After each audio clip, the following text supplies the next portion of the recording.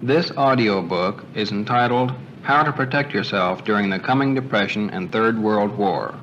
The author is Dr. Peter David Beter, a widely respected international financial and legal consultant and political economist. He has published several conventional books, including a current bestseller entitled The Conspiracy Against the Dollar, published by George Braziller Incorporated, New York.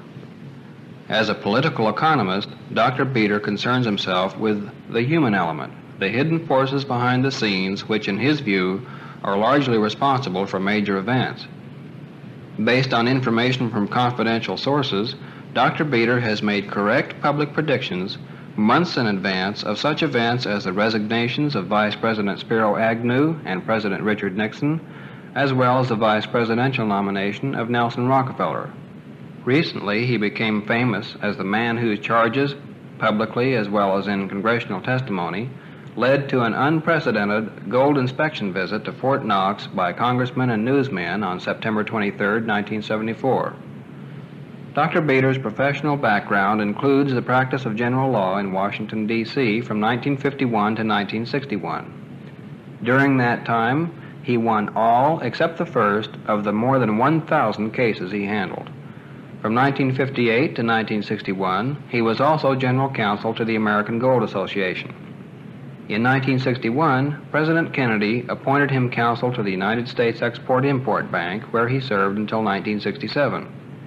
In 1968, Dr. Beter accepted the position of the major developer of international business for the Republic of Zaire, formerly the Belgian Congo. He is a member of the Bankers Club of America, the Judicature Society, and the Royal Commonwealth Society of London. He is also listed in the current editions of Who's Who in the East, the Blue Book of London, and the 2000 Men of Achievement, London. In addition to his other activities, Dr. Beter is now chairman of the recently formed American Patriots Committee. In this capacity, he is trying to actively combat the forces which, in his view, are destroying America. Dr. Beter welcomes inquiries in that connection and can be contacted at the American Patriots Committee, 1629K, the letter K Street, Northwest, Washington, D.C., 20006. Part 1. The Ruling American Dynasty. My friends, there is in America a group of wealthy, very powerful people whose actions behind the scenes determine America's destiny. This group is largely dependent upon and controlled by an incredibly powerful family empire, which began over 100 years ago and which has grown steadily ever since. Plans and projects of this family empire are handed down and carried on from one generation to the next, making it a true dynasty. It is this dynasty, regardless of whom we elect, that now rules America. You may already know who I mean by this ruling dynasty. I have identified them in my book, The Conspiracy Against the Dollar, and also in numerous radio and television talk shows all over America. And from time to time other individuals and groups also state who they are. But in case you don't know who they are, I'm not going to tell you at this point, though you may be able to guess who they are later on. Why not tell you now? Because if you were born any time in the 20th century, you have been the victim of a steadily building, powerful, yet subtle public relations campaign all your life to give the dynastic family a spotless, philanthropic image, and especially an image that gives no hint of their awesome wealth and naked power. It is crucial that you grasp the situation you are confronted with so that you can protect yourself. And if I give you the dynasty's name at the outset, you may be blinded to the true facts, perhaps saying, "Who? Them? It can't be. Everyone knows what fine people they are." Indeed, this was my own reaction years ago when, in the course of my international consulting activities, I was first alerted to the disastrous plans the dynasty had for America. And it was only the weight of more evidence than I have time to relate here that convinced me of the dynasty's true nature.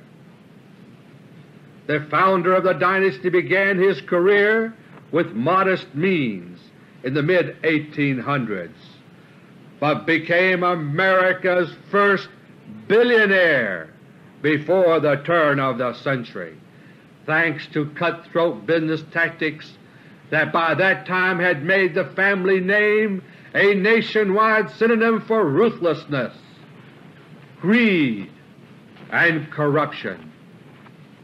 Indeed, this problem had become such a liability for the dynasty that by the late 1800s the dynasty's founder had begun the practice of donating sums of money to various charitable causes, always with as much publicity as possible, in an effort to make the family appear more favorably in the public eye.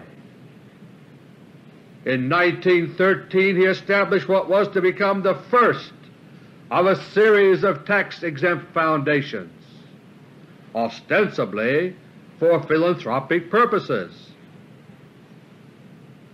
Incidentally, 1913 was also the same year that the special interests of the dynasty in Congress succeeded in bringing the federal income tax into being, a tax to which the well-funded foundation was, of course, totally immune. Such an income tax had twice been declared unconstitutional during the late 1800s, but no matter. They simply changed the Constitution by amendment, as they have repeatedly done since to suit their purposes. From the birth of our Republic until 1913, a period of 130 years, only 5 amendments beyond the Bill of Rights had been needed to keep our country functioning smoothly. Since 1913, however, we have had 10 more amendments, twice the number in half the time. They always say the Constitution works. Of course it does, for them.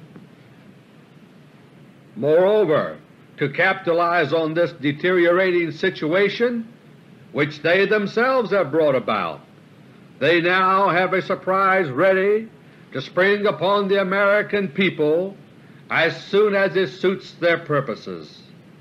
A Constitutional Convention in which our Constitution can be scrapped completely and a new one written that suits the dynasty.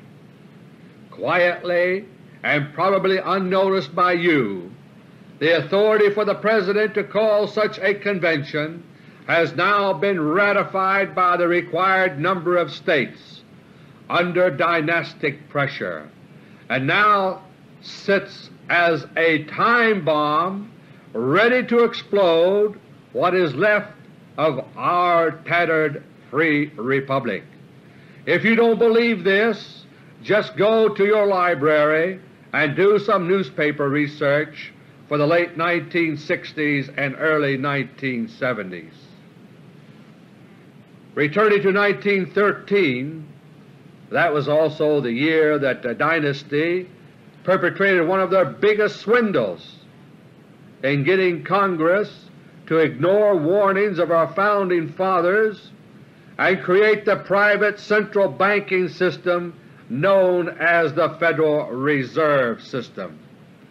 The dynasty-controlled Federal Reserve is up to its eyeballs in responsibility for the cancerous conditions which are eating at the vitals of our economy, and I will comment further on that later. The income tax and Federal Reserve matters were bad enough, but the United States Congress in 1913 was vastly more concerned about the dangers to America of the dynasty's supposedly philanthropic foundation. Indeed, so afraid and suspicious was the Congress that the dynasty, flexing all the muscles it had at that time, failed utterly for 4 years in a row to obtain a United States charter for the foundation. So complete was congressional opposition that the dynasty finally gave up. They settled for a state charter when the foundation was established in 1913. Benefiting from 60 years of suave public relations, the foundation today wears the philanthropic halo in the public eye that the dynasty wanted it to have, contributing to the dynasty's public-spirited image. In actuality, however, the foundation has proven the fears of Congress to have been fully justified. After some initial projects that were designed to allay public fears, the foundation turned its efforts ever more fully in subversive directions, undermining in every possible way the natural resistance of Americans to their gradual conquest by the dynasty. In addition, the foundation has proven an ideal tool for interlocking the activities of their controlled corporations, both through foundation ownership of shares in the corporations and through service of corporate officers as directors of the foundation.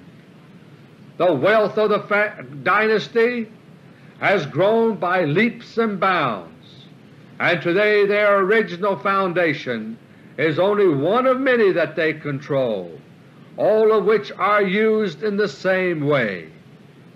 They control over 300 of the world's largest multinational corporations, using hundreds of nominees and other devices to conceal the bulk of their economic might. For example, they control all the world's largest oil companies, and the trust-busting era, as you know, was only a temporary setback. Based on reliable estimates of just the visible wealth of the dynasty, published in 1921 and 1938, it is possible to arrive at an estimate of the dynasty's net worth today in 1974. There is every reason to suspect that the figure obtained this way is a gross underestimate, but it is nevertheless a mind-boggling $50 billion or thereabouts. This figure represents merely a very normal growth rate for their visible wealth in 1938. Yet in their public statements they profess to be worth only around $500 million, still a larger sum than you or I can imagine, but only 1/100th of what they are conservatively estimated to really be worth. Their bashfulness about their money is not due to modesty. It's because their power is most secure if the man on the street does not know how powerful they are. Even with all that I've said, the ruling dynasty's influence might not be so disastrous, except for one additional crucial fact. They consider themselves citizens of the world, not mere Americans. Thanks to their decades of internationalist propaganda, this may sound harmless enough to you until you realize that this means America is expendable to them. Furthermore, the most consistent ingredient of their ever-expanding monopolistic drive for over a century has been to smash certain people or companies or countries so that their share of what remains becomes a larger fraction of the total. Through World Wars I and II, they brought Britain to its knees, thereby taking over the vast oil interests, including the Russian Baku oil fields and the Saudi Arabian oil fields, which had been owned and controlled by the British government. Now the nightmarish fact is that it is America's turn to be sacrificed for the further advancement of the dynasty. For 3 decades they have been using various devices, foreign aid, direct and indirect, to build up their interests in Europe and elsewhere around the world at the United States taxpayers' expense. Our military secrets have been betrayed to our enemies in return for favors to the dynasty, and our economy has been bled almost dry. The crowning economic blow by which they plan to extract one last $500 billion profit before leaving the sinking American ship of state is the theft of America's gold supply and a resulting wild American inflation with the severest depression ever experienced in America. Part 2. The United States Dollar and the Federal Reserve. My friends, as I mentioned earlier, the dynasty engineered the creation in 1913 of the so-called Federal Reserve by an act of Congress. The Federal Reserve's name exemplifies a favorite trick of the dynasty, which is the deliberate misnaming of activities and organizations in order to mislead the public as to their true nature. The Federal Reserve is not federal. It is strictly a private central bank system controlled from the outset 60 years ago by dynasty interests. Nor when it was created did it possess any unique reserve of its own. At that time the United States Treasury directly owned the nation's gold supply and issued our money. The Federal Reserve was therefore initially just a sort of nationwide coordinator of banking activities, something which in itself, however, greatly increased the dynasty's control over America's economy. The dynasty deliberately brought about the Great Depression that began with the stock market crash of 1929 by means of one of their periodic corners of the gold market.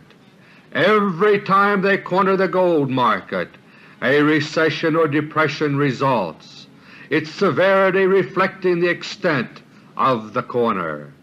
The reason for this is basically that by cornering a nation's gold, they make it impossible for the nation to back up its currency with anything but promises. Confidence erodes, inflation erupts, business falters, and finally it all snowballs into a depression. That's what they did in 1929, and that's what they've done again now, except this time they have arranged for things to be much worse, with scarcity and skyrocketing inflation even during the Depression period itself. In 1935, with America in the depths of depression, the dynasty brought the gold back that they had spirited abroad several years before, selling it as foreign gold to the United States government at the newly raised price of $35 an ounce.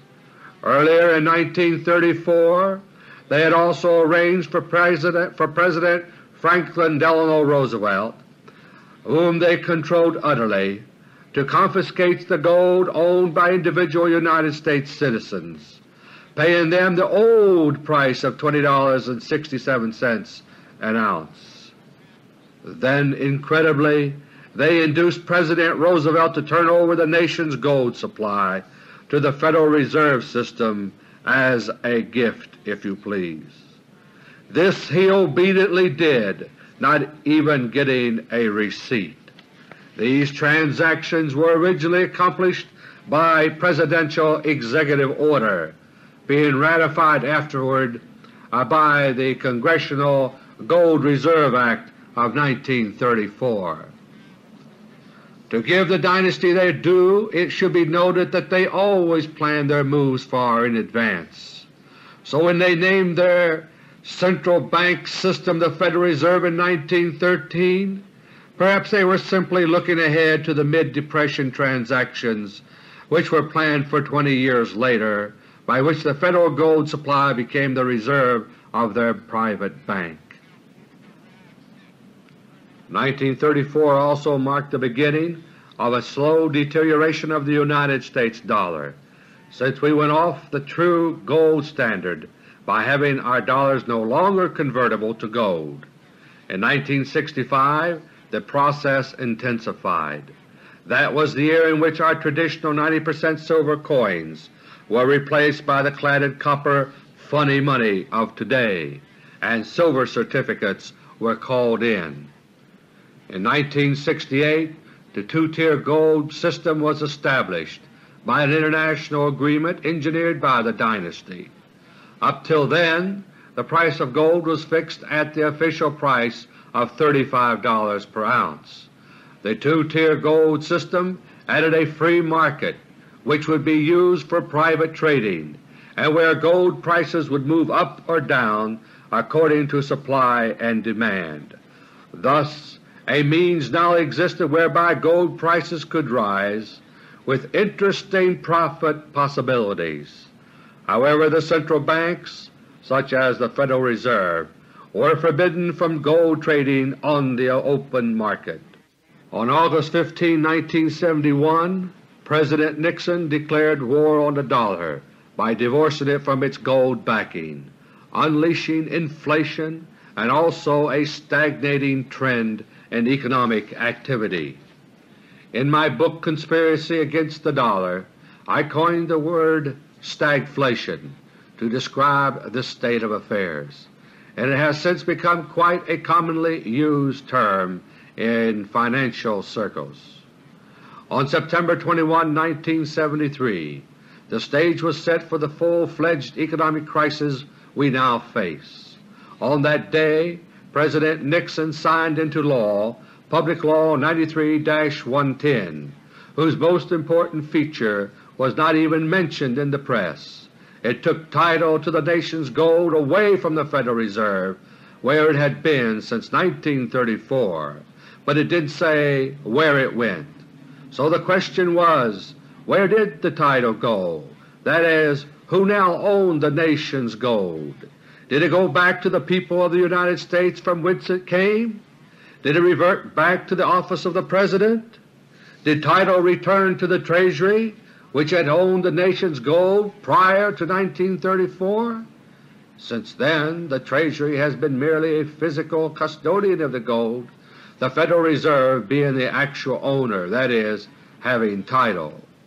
Of course there is no logical reason why the law, Public Law 93-110, shouldn't have said where the title went upon being removed from the Federal Reserve. No reason, that is, except one. By leaving the law ambiguous, they set the stage for a manipulative shell game which the general public could hardly hope to follow or understand. To resolve this carefully contrived question of who had title to America's gold, an ad hoc joint committee was formed. Its members, as the Wall Street Journal later revealed on November 15, 1973, were Arthur Burns, the head of the Federal Reserve; George Shultz, then Secretary of the Treasury; Henry Kissinger, Secretary of State; Herbert Stein, then head of the Council of Economic Advisers, and Peter Flanagan, then the White House staff on economic affairs to the President. The rationale was that somewhere within this committee must presumably be the title to the gold. Therefore the committee as a whole could presumably take whatever actions relative to the gold that might come up. The committee was orchestrated by Paul Volcker, then Under-Secretary of the Treasury for Monetary Affairs, who came directly from the dynasty's inner circles, as for that matter had all the other committee members. The next step came on November 13, 1973, when the two-tier gold system established in 1968 was eliminated. But what was eliminated was the old fixed official price market that existed before 1968, and what was retained was a relatively new floating price market on which it was agreed that central banks could now trade. Thus the world's currencies ceased to have any fixed relationship to one another, and the world was plunged back into the floating currency anarchy of the 1930s. Really, exactly the anarchy that the Bretton Woods Monetary Agreement of 1944 had been designed to end. The very next day, in a news conference, Arthur Burns and George Shultz commented respectively that the United States could now sell gold on the open market and that any such sales would be kept secret. On the same day, good, deliverable quality gold in Fort Knox began rolling out on Army trucks, bound ultimately for private depositories in Europe. Only a little bit of low-quality gold was left behind in Fort Knox. The private international banking interests of the dynasty had already arranged for the gold to be transferred to them for purposes of speculation. The great gold corner of 1973–74 had begun. Their plan, briefly stated, is to let gold rise to over $2,000 per ounce over the next year and a half, once they finish cornering also the gold supply of the International Monetary Fund. At the current official price of $42.22 an ounce, the Federal Reserve gold supply amounts to about $11.5 billion, while that of the IMF comes to another $6.5 billion worth. When the price is officially repaid at the new high level, the dynasty presently intends to dump the gold back on the United States government for a tidy windfall profit of over $1/2 trillion, that is $500 billion on the Federal Reserve gold alone. By that time the American economy will have been thoroughly ravished, bled white by the dynasty's greed for power and profit. Thanks to their decades of internationalism, which means putting worldwide interests of the dynasty first regardless of the destructive consequences to America, we will be worse sitting ducks by far than we were for Pearl Harbor. Worse because it was to their interest to ensure that America could win World War II and provide the means for exploiting Saudi Arabian oil, whereas by now they have transferred the wealth of America to other countries, including some who are America's enemies. They are bailing out, transferring the bulk of their assets to Europe, and building mansions there to ride out the coming storm in America. When it's over, they expect to return and make their domination over us complete with a new Constitution of their own design. Part 3. Coming Events and How to Prepare for Them. My friends, so far I've tried to alert you to the existence of the family dynasty that rules America behind the scenes. and I've briefly given you a broad outline of what they are up to, especially how they are deliberately bringing upon us a new severe depression. They are doing this just as they did in 1929 by cornering the nation's gold supply and destroying confidence in the dollar.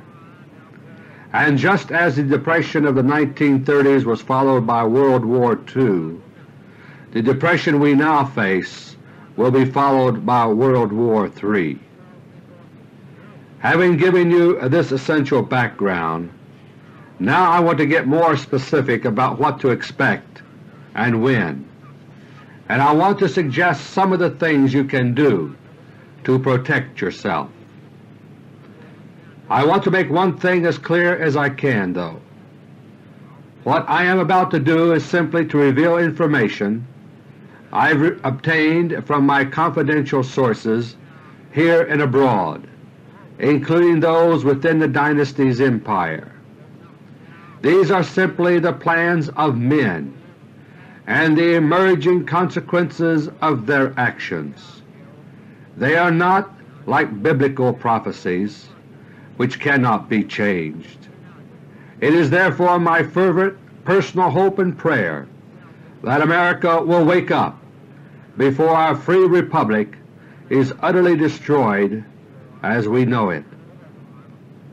I personally believe that even at this late hour, and the hour is now very late, if we as a people will turn away from the idiot tube and turn back to God, our beloved country can still be saved. It will be a trial by fire, but I believe it can still be done. The recording you are listening to was made on October 11, 1974. Before projecting into the future, I want to comment on one very relevant recent development, namely the visit which a delegation of congressmen and newsmen made to Fort Knox to inspect the alleged gold there on September 23, 1974. This trip was completely unprecedented and was an historic first, except for one brief spur-of-the-moment visit by President Franklin D. Roosevelt in 1943. No one except for Federal Reserve and United States Treasury officials had ever been admitted to Fort Knox for such a purpose. This visit was arranged by the government specifically in an attempt to answer my charges that the nation's gold, all or most of it, had been transferred to special international banking interests and physically removed. I had made these charges not only on radio programs, in interviews, and in lectures, but also in congressional testimony before the Subcommittee on International Trade of the House Committee on Banking and Currency. It is a curious fact that, while the Fort Knox visit was supposed to answer my charges, I was not invited to come along. It was merely a junket full of congressmen and newspaper people having no expertise in gold. They were the only ones invited. Even so, their charade to fool the American people failed. A public expose of what happened at Fort Knox is now brewing, and the worldwide financial community that deals in gold already knows now that my charges were correct.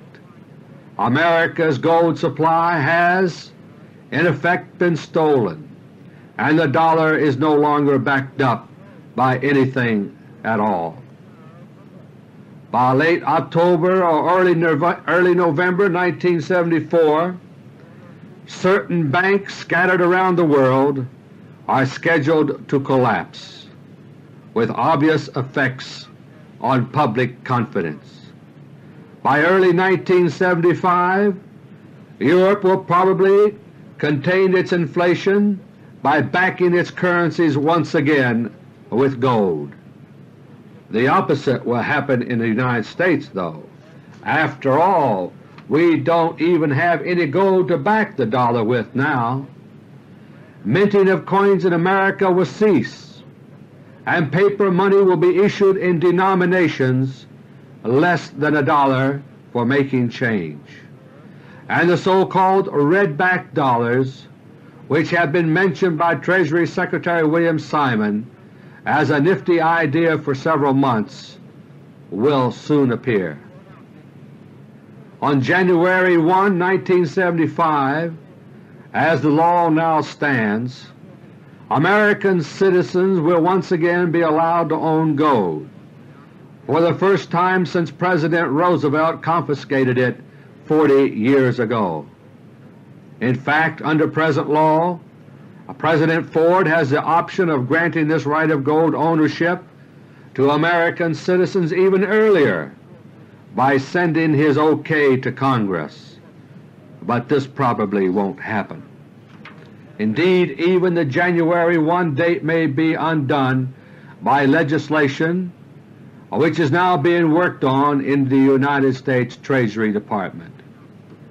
The real purpose of letting the public own gold is to help push prices up once the dynasty has cornered all but a few crumbs for itself, including silver, by the way, which tends to move upward in price along with gold. The problem is that the dynasty is presently having a bit more trouble than expected in snatching the major silver holdings of certain other Americans, and of course it wouldn't do to let prices go up before they are ready. Sometime early in 1975, possibly earlier, watch for the critical gold zoom signal. By this I mean an open market gold price which stays over $180 an ounce for several weeks. This will mean that the world gold corner by the manipulators is complete, and they are ready to let gold prices zoom toward the goal of over $2,000 an ounce. This will signal the start of the worst of the inflation, unparalleled in the 20th century, to last about a year and a half. This will wipe out many people's earnings and life savings, and is what you must protect yourself against. The first quarter of 1975 will also see the beginnings of near mass starvation in America, as deepening unemployment and skyrocketing prices are made worse by cruel food shortages. I say cruel because they, like the rest of the dismal picture, are manipulated and deliberate, which is why my sources have enabled me to publicly warn of these coming shortages as early as June 1974. Massive shipments of American food abroad in recent years, including grains from our already depleted resources and reserves, have been engineered behind the scenes by dynasty interests to help set the stage for this. The dynasty is profitably feeding others, including America's avowed enemies, and letting us starve. As of now, President Ford has just canceled some massive grain shipments to Russia, a hopeful sign, but government figures explain that somehow Russia has already succeeded in buying far more from the United States than the limits she had agreed to in view of the tightness of American supplies. Will our leaders try to get back any of this extra food quietly obtained by Russia? Food that Americans will soon need desperately? Perhaps the vigorous reaction of Secretary of State Henry Kissinger provided a clue. He has been quoted as saying, "It was probably a misunderstanding between bureaucracies.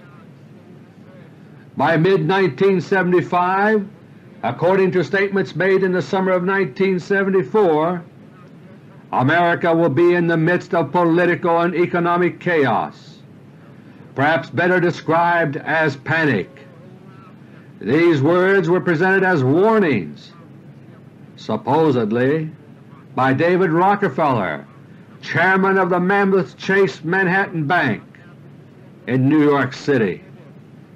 At about the same time, Arthur Burns, head of the Federal Reserve System, issued statements warning that the consequences of continued unchecked inflation could well be a significant decline in economic and political freedom for the American people.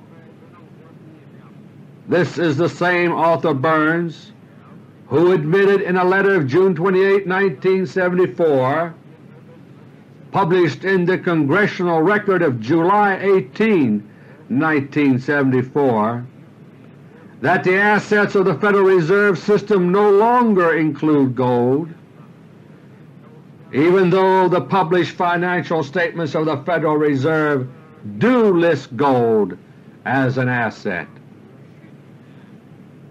Of course, having said these things in the summer of 1974, people issuing such statements will be in a perfect position to impress the public with their wisdom, saying, "I told you so," if their predictions come true a year later. But beware! Jay Gould, after he had cornered the gold in 1869, said, and I quote here, "I regret very much the depression in financial circles, but I predicted it long ago. I was in no way instrumental in producing the panic." He lied. I might add that should Nelson Rockefeller be confirmed as Vice President by Congress in late 1974, my sources claim that he will be President by June 1975, Gerald Ford having been kicked out of office by that time. By the middle of 1976, the game plan is for the price of gold to reach the manipulator's goal of over $2,000 an ounce, and then it will be officially pegged at $2,000 an ounce after 2 or 3 intermediate jumps above the 1974 level of $42.22 per ounce. Once gold is officially pegged at the new price, $2,000 an ounce, inflation will end and deflation begin. Prices and interest rates will stabilize again. The stock market, reflecting this new phase, will at last bottom out at around 100 to 200 on the Dow and start back up, and bankruptcies will cease. In other words, America will begin its recovery from this Chinese-type inflation and severe depression, nothing like it has ever been experienced up until then. 1 to 2 years later, between mid-1977 and mid-1978 roughly, World War III will begin. The United States, its military secrets betrayed, and its economic strength sapped by the dynasty's greedy manipulations, will suffer a nuclear Pearl Harbor attack. The Panama Canal will provide the excuse for the war, in which America itself will be the prime battleground. According to my very reliable intelligence sources on this matter, the Republic of Guyana, next to Venezuela in South America, has already been turned into another Cuba, with atomic missiles aimed at the Gatun locks of the Panama Canal and at our cities here in the United States. Of course, our government which dances to the tune called by the dynasty, refuses even to investigate seriously my charges on this score. The war will not be of the science fiction 2-hour variety. It will last for some 13 months, and it will kill over half of America's people. The reduced and destitute population of America will, if all proceeds according to the dynasty's plan, be easy for them to then dominate completely. And if they can then engineer rebuilding their assets in America with foreign taxpayers' money as they rebuilt their European interests with American money after World War II, their power will ultimately rise to a new, higher plateau. Conquest of the world will then be within sight. My friends, the events I have outlined, based on the dynasty's plans, are hardly a source of cheer, but at least having some idea of what to expect and when, you can start preparing. And, my friends, I would waste no time in doing so. As I see it, there are 3 basic areas to take care of in your preparations. In order of priority they are: 1. Necessities, 2. Liquid assets, and 3. Savings and financial reserves. The relative amount you should devote to each area depends, however, on your own particular circumstances. Area 1. Necessities. Make sure above all else that you will have the necessities on hand that you will need to survive, first during the stagflation depression era and then during the war to follow. You must consider at least 5 basic kinds of necessities: shelter, food, water, fuel, and medical supplies. Concerning shelter, be sure that your house is in good repair generally before the depression arrives. In particular, be sure that it is properly insulated. Looking ahead to the war, arrange if you can to have a retreat as far as possible from the target areas in America, where you can ride out the 13-month nuclear war. The best thing, of course, is to be in another country outside of the war zone, such as Europe or Canada. Failing that, which most Americans cannot do, the retreat should simply be as far as possible from the probable target areas. It should also be upwind of the nearest target areas, based on prevailing winds, so that any nuclear blast fallout will tend to drift away from the retreat instead of toward it. Major cities and distribution centers, military installations, and nuclear power plants should all be considered probable targets. You may be able to build your retreat from scratch with an underground fallout shelter, a well, air filters, and so forth. Or you may have relatives who live in a good area who would pool their resources with yours, preparing their basement to take care of all of you when the time comes.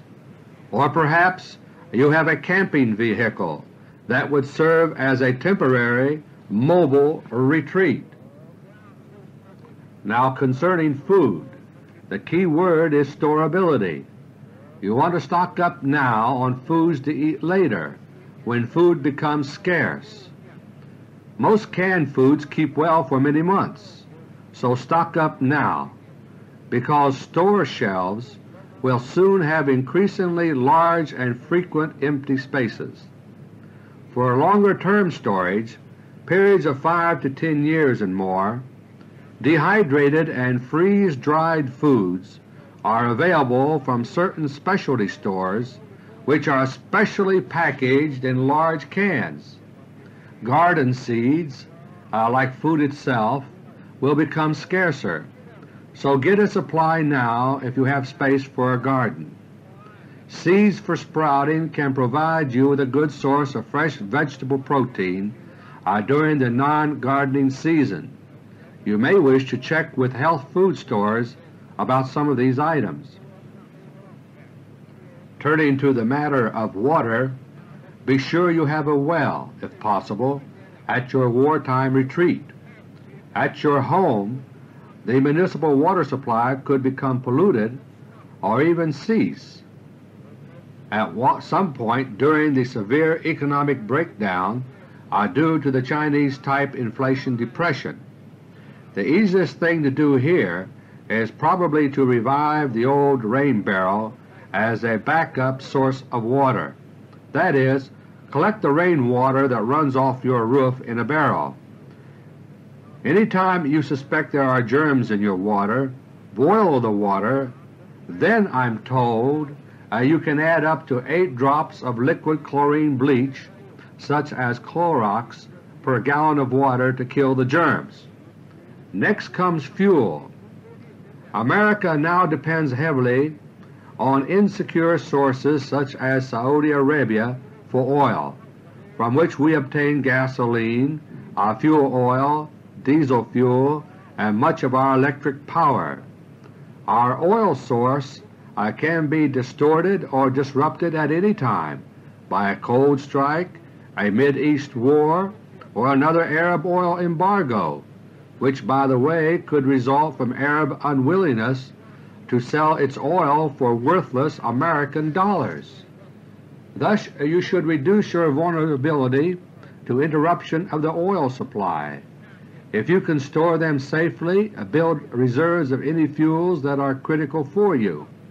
If you have a furnace that uses fuel oil or natural gas, its blowers and controls are probably electric, so you should try to arrange safe standby means of operating in the event of power failure. If you have a fireplace, make sure that it is in a safe working order. In an emergency, it can provide heat and it can be used for makeshift cooking. Lastly, don't forget about needed medical supplies. Be sure to have adequate supplies on hand of any special medications that are needed on a continuing or recurring basis, and have a good stock of assorted first aid supplies. Area 2. Liquid assets, that is, cash on hand or readily available. Stay as liquid as you can. Don't tie up your funds in investments or property that you can't get your money back out of easily. Important: collect all coins now in circulation, whether cladded copper or otherwise. Any coinage is worth more than paper, and you'll be able to buy more with your coins during the Depression than with the redbacks and paper change that will be issued by early 1975. Keep your cash in a safe place, such as a safe deposit box or in private depositories. If you insist on depositing part of your funds in banks, do it in short-term certificates of deposit with interest rates that rise with inflation. Make these certificates of deposit as short-term as you possibly can.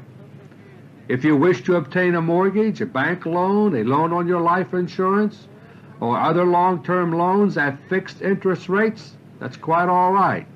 Those are good ways to make cash available to you that is otherwise tied up.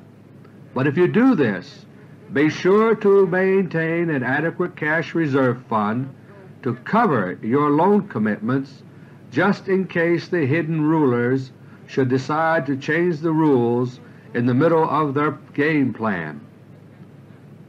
Area 3. Savings and financial reserves.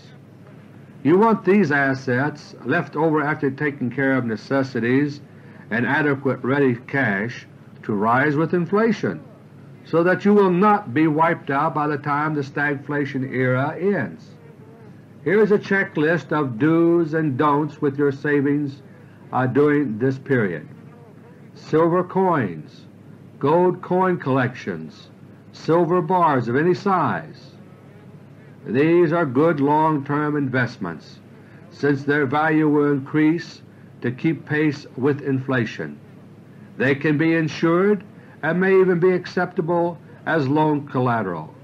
Be sure to store them safely in bank or private depositories under correct or assumed names.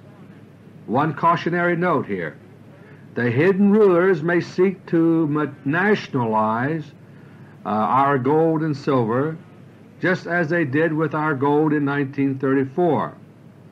So pay cash and don't give your name to the seller. If you can store your gold and silver outside the United States, so much the better, since it won't be nationalized there and you are more certain of getting your money out of it. Foreign currencies. European currencies will soon be backed by gold again and will be strong. But be careful of these unless you plan to travel abroad or use Europe for a retreat in World War III, since currency controls may be reimposed. Fire insurance. Increase your protection to keep up with inflation. Storable food and other basic commodities. Consider investing in these for barter or sale. Commodities that you would be able to use or work with are the safest here. Real estate. In view of the pending war, it is probably wisest in general to avoid buying real estate other than your own home and remote property for your retreat. Pensions and annuities, like other fixed incomes, will gradually lose their value. Stocks are in general not safe during this period, except for certain gold stocks, since the September visit to Fort Knox showed the world that the United States no longer has gold with which to depress gold market prices. Bonds are no good, even safe government bonds, because their interest and capital are payable in steadily deteriorating dollars. Savings accounts, savings and loan deposits, life insurance, and annuities all appreciate in value far too slowly to keep up with current inflation, and therefore should be examined thoroughly in each individual case by a competent financial advisor. My friends, this concludes my discussion of what lies ahead for America in the next few years, and my suggestions about what you can do to protect yourself individually, that is, yourself and your family. As for what we might all be able to accomplish working together, that's a different matter. That's beyond the scope of this talk. But I have to confess that there is where my real hopes lie. For only when America is once again made safe and free for all of us will it truly be safe and free for any of us. Thank you, and God bless each and every one of you.